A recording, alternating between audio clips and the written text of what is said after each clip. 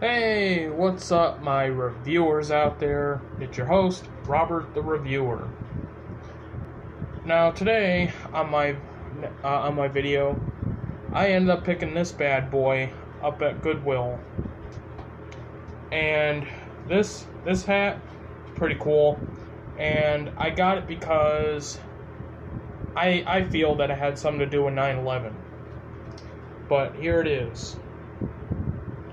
It is a Fire Department of New York hat. It is an on-duty cap, or however, it's a duty cap, and they would wear this when they're just hanging around the firehouse and doing whatever.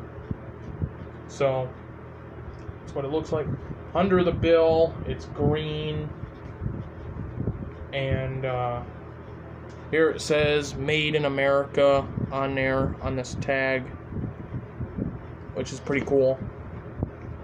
And I like this that's on the back,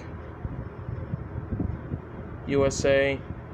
And of course it says keep back 200 feet. And I like it because it just looks cool. But how it ended up here in Ohio, I don't know. I really don't know how it winded up in Ohio, but pretty cool hat. I mean, I like it. It's cool.